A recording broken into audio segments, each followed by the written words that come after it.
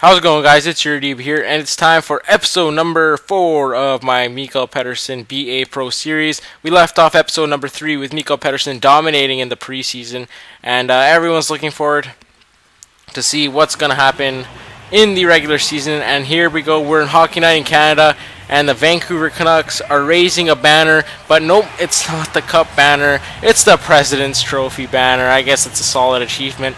But who cares about that? Everyone wants a cup. So we're starting on the first line, I think, with Eberle and Hall. Mikkel Pedersen is trying to make a name for himself in this league, the NHL. And to start off, he calls for the pass, and I'll let you guys experience the rest of this moment. I always like to open on the road. You get your legs under you, then you come home and put it under. What a shot! Scores! You love to get those early goals on the road. That'll quiet the crowd.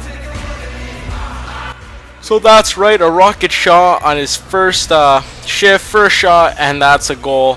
What a shot by Mikkel Pedersen, and that's the kind of stuff you're going to be seeing from him. Super Mario-esque right there, who also scored on his first shift and first shot.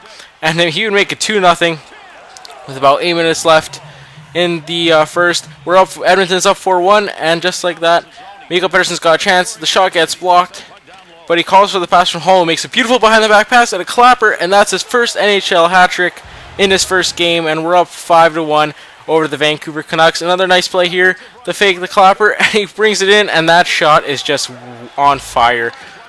That's his 4th goal of the game, and he is just pouring it on. It looks like he's the real deal. And just to add a little bit more emphasis to the victory, he decides, he's going to drop the gloves with Maxime Lapierre, a player that no one really likes, except for Vancouver fans at this point, or unless he went somewhere. So Mikkel Pedersen drops the gloves. He keeps throwing punches. He has Maxime Lapierre on the ropes, and he drops him to win the fight. And just like that, he scores 4 goals, 1 assist, and he wins a fight. You know what that means. That's a Gordie Howe hat-trick in his first NHL game. So the #1 overall prospect's living up to the hype. And he's got 4 goals, 1 assist, 5 points, 2 hits, 15 shots, a +5 rating for the first star in that game. So we go into our next game, and this is the home opener against LA. So I'll let you guys watch the intro just to pump you guys up a little, see how Mikkel Pedersen was feeling.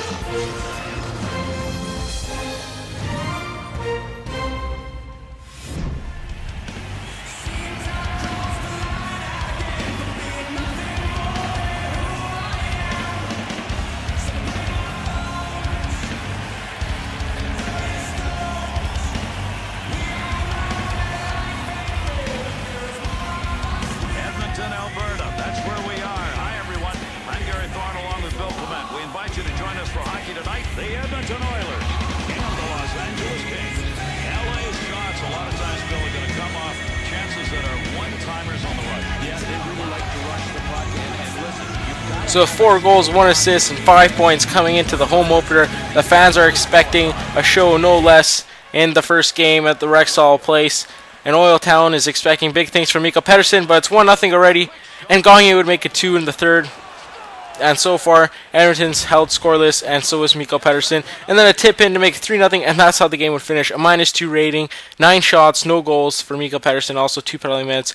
So not the best home opener for him, but we did end up going on a 3-game road trip.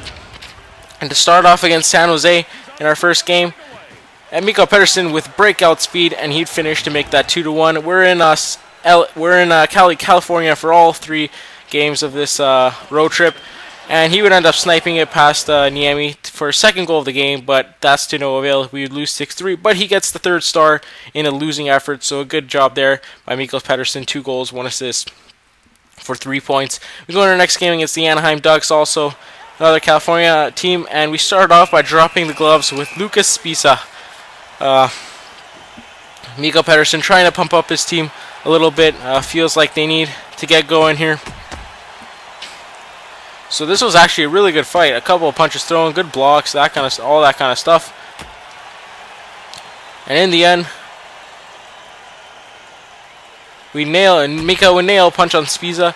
He get him to just on the edge of the energy stat, and just like that, Spisa would hit Pedersen and would drop him for the loss on that fight. But that's a good fight. That pumps up both teams, and it pumps up the crowd. Not the crowd you want, but it definitely gets your players going.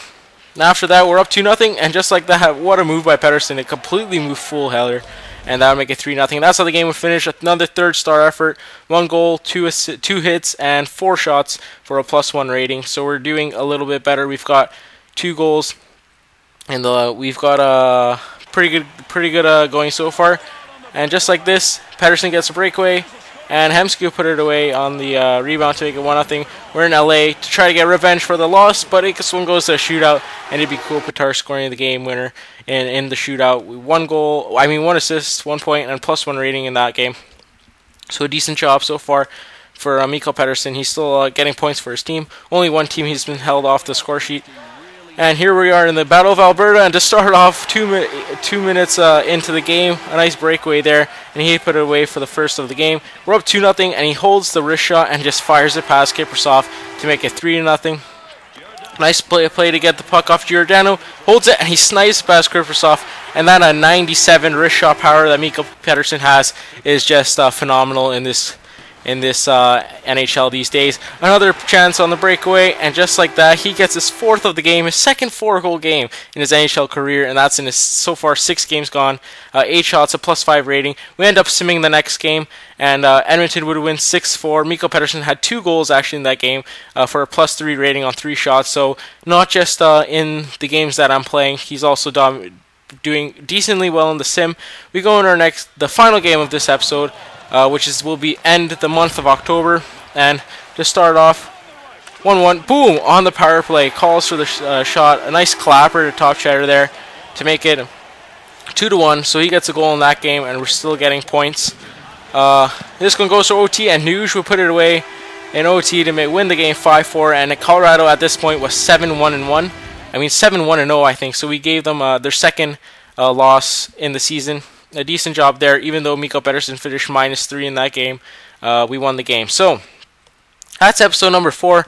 I don't know if you guys, I'm probably gonna sim a lot more in the season because I want to focus on like the playoffs, which will be a lot more interesting because I'll have like at least 4 to 7 games per episode for each round, which I think you guys might find a lot more interesting than regular season games. But right now, Mikkel Pedersen's been tearing it up in October.